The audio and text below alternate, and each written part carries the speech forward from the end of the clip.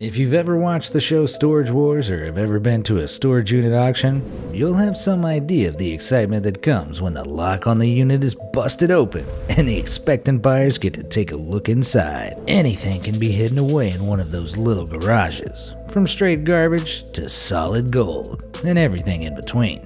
For your entertainment, I've sifted through some of the luckiest and most surprising things ever found in storage units, some of which were worth a lot of money. Let's take a look. Number 10. Classic games. If you're anything like me, you'll have quite a few old console games stashed away somewhere waiting for a rainy day. Well, that rainy day could actually turn out to be payday, as one fortunate storage hunter called Renee found out in the first episode of Storage Wars' 10th season. Renee bought the vintage-looking unit for a cool $1,500, and when he started digging around in the back, he uncovered a huge dusty treasure trove of vintage electronics, including a Super NES Game Genie codebook, a Coleco Pong-style dedicated machine, a Sega Master System game, and a Sega Saturn disc. Renee brings in an expert to help him evaluate the enormous mass, which is mainly made up of game cartridges, and after some extensive cataloging, the expert estimates that the unit could be worth around $45,000 to $50,000 in total. Judging by the size of the collection, it could take a long time to sell. But that's a serious amount of cash for some old pieces of no longer used gaming equipment. Number 9. Gold, silver, and French wine. In the UK in 2017, 3 friends put some money together to buy a mystery storage locker in Middlesbrough. The container cost £260 and ended up holding some surprising objects. A vintage bottle of French wine made in 1943 when the Nazis still occupied the country, a handwritten court log which appears to be from Suffolk in the 1720s, and a didgeridoo were among the potentially valuable finds. Countless other rarities and antiques were found, including Royal Doulton and Wedgwood, along with a treasure trove of gold, silver tableware, and brass.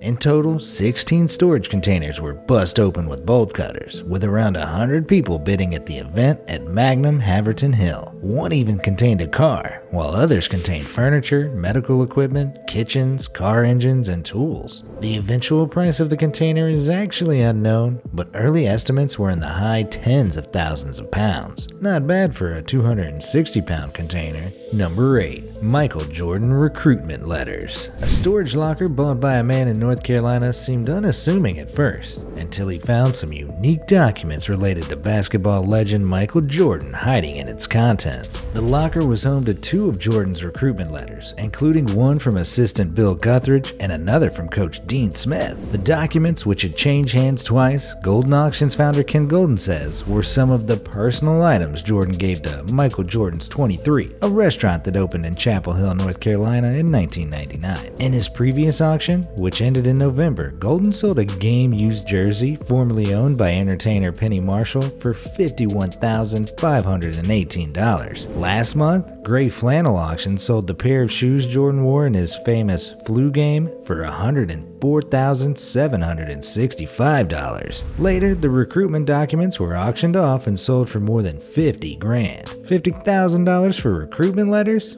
I wonder how much I can get for all my rejection letters. Number 7. Frank Gutierrez art.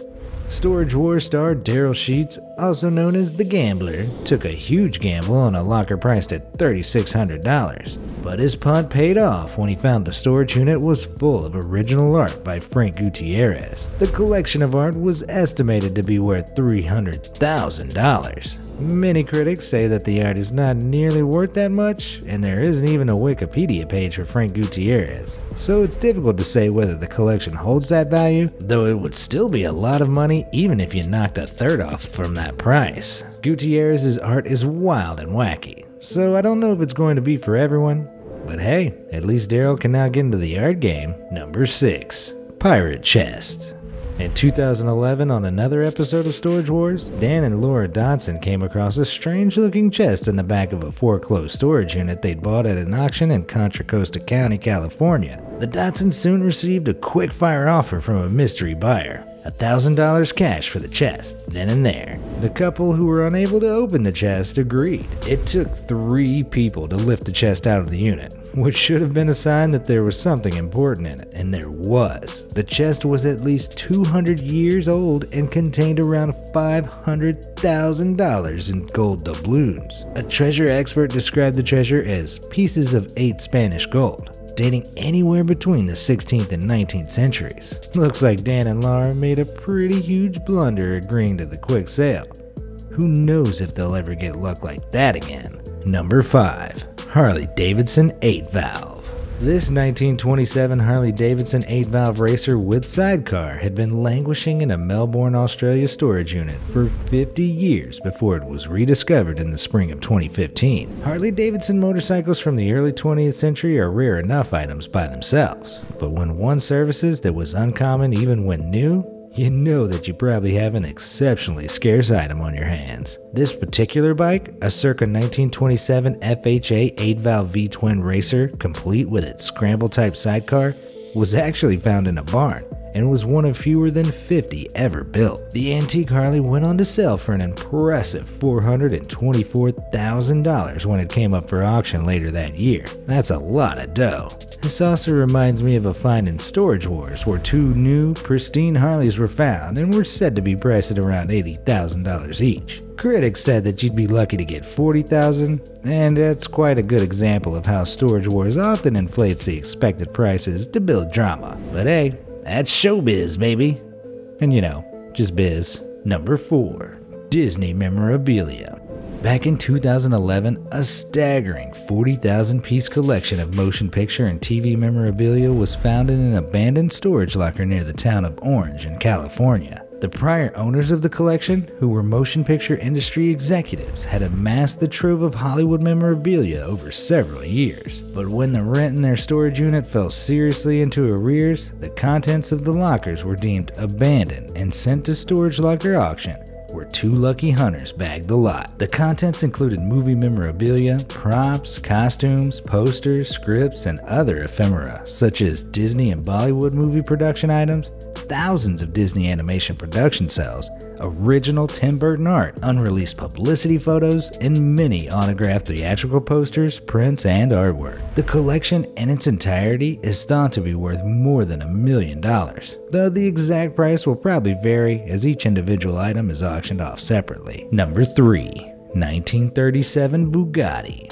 In 2009, a car was found in the garage of an eccentric doctor who was also a compulsive hoarder. Dr. Harold Carr had kept the 1937 Bugatti Type 57S in storage in his garage, amid piles of medical machinery, 1,500 beer steins, thousands of receipts, and even a World War II spy drone. After Dr. Carr's death, his family found the dusty old vehicle and decided to see what they could get for it at auction. When it was finally bought by a telephone bidder at the Bonham's Retromobile car show in Paris, the price came to more than £3 million, or $3.7 million.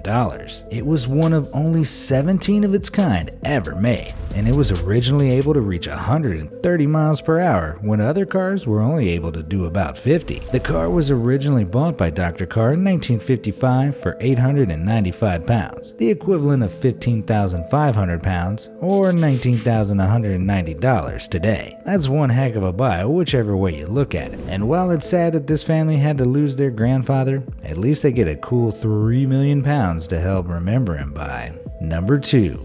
Action Comics number 1.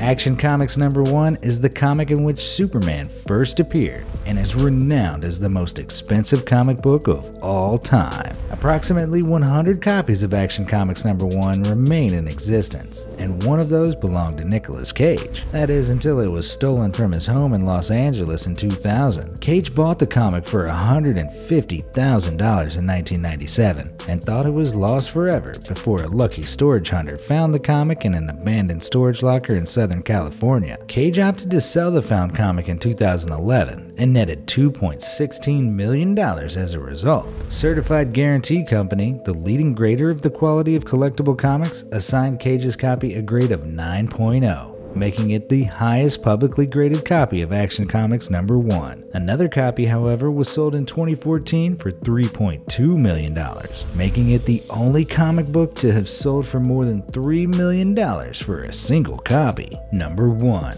$7.5 million in cash. In 2018, Dan Dotson was involved in yet another quick sale that cost him money, but this time, it cost him big. Dotson sold a unit to a man for $500, but he had just unknowingly unloaded the most valuable locker he's ever sold. A week or so after the sale, a woman approached Dotson and told him that her husband works with the guy who had bought the unit. She then told him that the man had found a safe at the back of the unit, which required a locksmith to get open. When they finally did get it open, they found that it contained $7.5 million in cash. Things got complicated when the new owner was contacted by an attorney representing the former owners, who offered a $600,000 reward in exchange for the cash. The new owners declined the initial offer before settling on $1.2 million to return the remaining $6.3 million. Personally, I might have kept the money.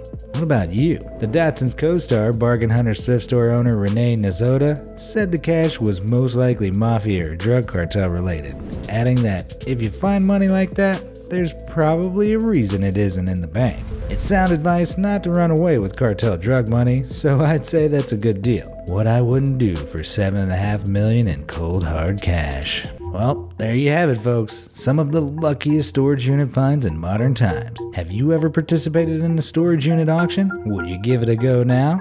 Let me know in the comments section below. And as always, thanks for watching.